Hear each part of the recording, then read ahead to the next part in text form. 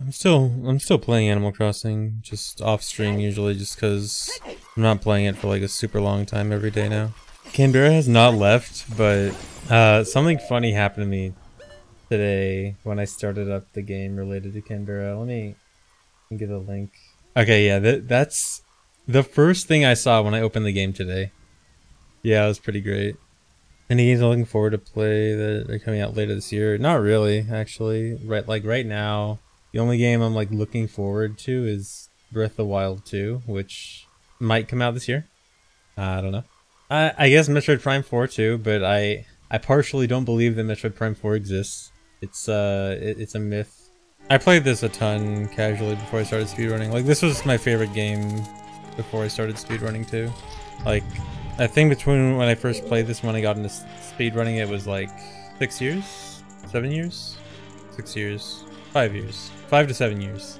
So like, this was my favorite game for like 5 to 7 years before I even started speedrunning it. Your favorite game too? Nice. Good taste. What do I even do with that game for that long from not doing glitch and speedrunning? I mean, I didn't actually play it like for 6 years all the time before speedrunning. But I did try to get 100% in it, which took me a very long time. I actually didn't get 100% in my first playthrough. I actually was super close to 100%. I think I was like 3 gold sculptulas, 2 heart pieces, and 1 big Poe, I think, away from 100%. And then my files got deleted because of accidental coded cartridge. So yeah, like, I spent a very long time just trying to get 100% and didn't, and then my file got erased. And then I also just like did multiple playthroughs. Like, I just played through the game multiple times. I even remember, like, I actually sort of remember routing like subsequent playthroughs. Like, I actually remembered one of the first glitches I learned was entering Bomb of the Well early. And I remember like just doing a second playthrough. I'm like, oh, if I can go to Bomb of the Well when I first go to Kakariko and then get Lens of Truth early. Yeah, just like, I played through it a lot. And also Master Quest. I got Master Quest when I was a kid, so I played through Master Quest and played through the original on Master Quest, on the Master Quest disc. And I think the Collector's Edition disc too, because I got Collector's Edition and Master Quest, so I think I probably played through it on all 3 of those. So yeah, I mean, I played through the game quite a few times, even before speedrunning. The method for Bomb the Well early was Cucko Dive, the super duper old one. How did I learn those glitches? I'm pretty sure early YouTube. I'm pretty sure, like, when I first found out about YouTube, the first thing I did was like look up Zelda glitches or something. Or it might have been GameFAQs, yeah. I did go to GameFAQs early on too. Oh, and you know what? I also went to Cheap Planet. Does anyone remember Cheap Planet? Maybe it was on Cheap Planet actually. No, for me it was definitely before SDA threads. Cheap Planet boomers. Oh yeah, Jay the Ham. I also looked up glitches on Jay the Ham. Did Jay the Ham have early Bomb of the Well? That's actually okay. Now that I think about it, if Jay the Ham had it, then I think that's actually where I learned about it. Dude, you know what? I need to go. I'm gonna go look up Jay the Ham on Wayback Machine. God, I probably looked this up in like 2004 or something. Oh no, the earliest archive is 2005. I hope this is early enough. Okay, I found Zelda Chaos. Yeah, Zelda Chaos was definitely the first place I learned about OOT glitches. I like how they have like sections for all the glitches. Like, they have a crooked cartridge section, a swordless link section, a master glitches section, which is just like Epona glitches, which is, I don't know why they called it master glitch. Seam walking, bottle adventure, and then there's one section that's just miscellaneous glitches, which is like literally all the other good glitches. I'm traveling IRL. No, dude, it doesn't work. The miscellaneous glitches page is broken. No. Dude, the description for the Swordless Link page is: find out all about the most famous glitch in Ocarina of Time, learn how to use items on Epona and all other oddities that stem off this. Swordless Link used to be the most famous glitch in Ocarina of Time. He had a dream I streamed with Can. Nice dream. This is all before he started glitch hunting. Yeah, I think this was like before even a lot of the other SDA guys, aside from like literally TSA and Kazooie or something. Yeah, I think nowadays either ISG or maybe wrong warping is the most famous glitch. Okay, well anyway, let's get back to work. No, Hez is definitely not the most famous. we're talking about like well-known even to people not like people that don't follow speedrunning regularly. Like even if you don't follow speedrunning regularly, you've probably heard of OOT Wrong Warp or something. You've probably seen some Did You Know Gaming video about warping from Deku Tree to Ganon's Castle. Dot skip is probably up there, but I don't quite think that dot skip ever received like the same kind of mainstream notoriety that Wrong Warp did. Favorite glitch that isn't used in speedruns? I guess lifting the archery guy. It used to be ass chest, and then ass chest got used in speedruns, and now it's not in speedruns anymore, but I think it got its chance, so I don't think I can go back and use that as the answer anymore. So I guess lifting the archery guy. Okay, so let me show you guys. So King Dodongo works fine. It's the baby Dodongos, or not baby Dodongos, but the regular Dodongos. Yeah, you could use different setups in randomizer, but no one is gonna want to look for setups for SRM in randomizer. Like, setups take a crazy amount of work to find in regular OOT. And yeah. I'll try this a few times, because sometimes it doesn't crash, and the not crashing version is more interesting. But yeah, SRM setups take such a huge amount of work. No one is going to look for an SRM setup for rando when you're not even supposed to do SRM in rando in the first place. No. Come on. Really? That was a quick one. Man, I can't get this to work. There we go. Okay. So now this is interesting. See? This guy will not explode. And let me see if this guy will act properly. Did that have hitbox? Okay. But you can see the fire's like a little bit different, doesn't have the full animation. So essentially right now, I wonder if I can visualize this. Does this work properly? Yeah, okay. So you see that big... So this is supposed to be separated into like a bunch of smaller chunks. You see how that big red line is like not a bunch of small chunks, but just like one gigantic chunk? That's part of the issue here. Yes, the heap is on fire, precisely. So like now when other stuff tries to load, it's not gonna load.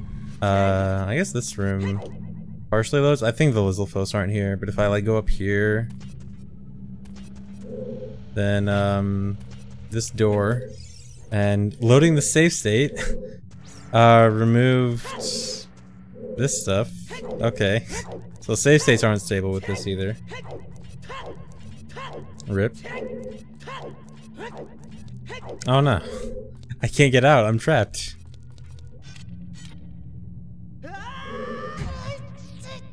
Even out here you can see most stuff is not loaded. Is it all stuff? Is there anything loaded at all? I don't think so. Yeah, it's kind of a funny miss. Like, it's kind of funny that Bombchus of all things do this. Like, Dodongos dislike smoke is like, you know, that thing from Zelda 1, like you're supposed to blow them up. And then this happens.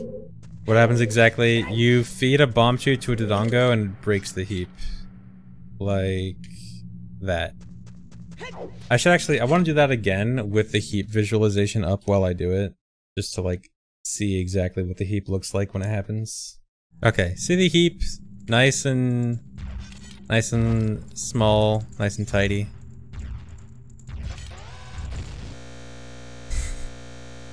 Tasty heap. Just eats the whole heap. Let me do that one more time, hoping it doesn't crash. Heap is just all of this like actors loaded, so stuff like enemies, torches, like all the stuff that's loaded that's not walls and floors, those are parts of the heap. So all those little lines you can see that are like different colors, those are all separate things that are loaded. Like some stuff is Dodongos and some stuff is torches and some stuff is the fire effects. And they're all like broken up into different chunks, and they're not like one continuous line, they're kind of chunks that can be spread out. And their exact placement can vary based on where things were loaded before, like when you go from one room to another room, some stuff has to be unloaded, which can change where things will load in the next room. So there has to be like available space in order to load stuff. And so when this glitch happens, there is no space. Yeah, that bar is showing how much memory it takes up. Okay, it crashes so often. I'm just gonna move on. No, King Dodongo works fine. In fact, feeding King Dodongo Bombchus is actually a strategy for low percent without bombs, or like anytime you have Bombchus but not bombs. I guess I can show that real quick. SRM stuff in general can do similar things. Like SRM can kind of break the heap also. But yeah, feeding King Dodongo a Bombchu works perfectly fine. You just have to hold it, and then as long as you're holding it and you touch his mouth, then it works. Typically done with a backflip, although it's actually kind of precise with a backflip. But you can also do it like this. You can also do a ground jump into his mouth, which is super cool. Okay, actually back to work. Come on. Dude, what are you doing? Last time I played Vanilla OT, last time I did a speed run, which I guess was when I was doing the Master Quest / GameCube 90% runs. Which, by the way, there actually was a faster heap setup eventually found that I never got around to doing. Although I don't think it was like a huge amount faster. Not fast enough to make it faster for any percent. Is there a way to donate besides subscribing? Yeah, I have a donate. Oh, you know what? I never updated the donate thing, did I? During the CLG charity thing last week, I changed it to the charity link, and I don't think I changed it back, did I? Okay, whatever. Well, when Twitch works, there's supposed to be a donate link below the stream. Just post my address, you can send cash. Yeah, just mail me your money. Do I accept jars of mayonnaise for donations? No, but I appreciate the thought. Do I accept turnips? You know what, maybe. I think it's how most indoor areas work. I don't want to say all, but most at least. Oh, you know what's a really cool area? Let me show you a really cool one. Okay, so it looks pretty standard, you know. It's kind of got that same effect as the other ones, but you know, nothing else too special about it, right? Until you start looking over here. Oops. I took out a long shot as child. Okay, back to work. Yeah, it's like a motherboard. I don't know where the paste bin is. Okay, there. You just have to trust me. If anyone knows where the paste bin is, link it. There is a paste bin with all the details on why it crashes. Okay, there's the paste bin. I know, dude. I always am looking for old paste bins that I remember seeing and not saving them, and then can't find them. Maybe if they were archived in a better place, maybe if we had better documentation than paste bin. If only we had a site where we could like write up stuff and post it on a website for permanent archiving. If only we had a website that could archive lots of Zelda speedrunning info. Notepad. Yeah, let's use Notepad instead of Pastebin. Archive everything on MySpace. Yeah. Writing straight into Pastebin is extremely weird, champ. Okay, yeah, I mean, yeah, I guess most of us do write it in Notepad and paste it in Pastebin. I hope you guys all do that, right? You write it in Notepad and paste it in Pastebin. No, Speedfrog would not be used anymore. SRM for eye drops is way too powerful. I can't wait for someone to forget the bomb bag here. I'm sure there's gonna be someone doing runs of this that forgets the bomb bag. And it's probably gonna be me.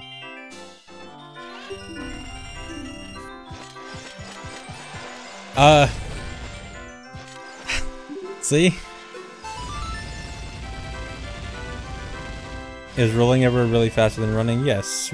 Walking straight forward just like this is actually very slow. Rolling is much faster. Yeah, just making it challenging. I just made it so I couldn't miss.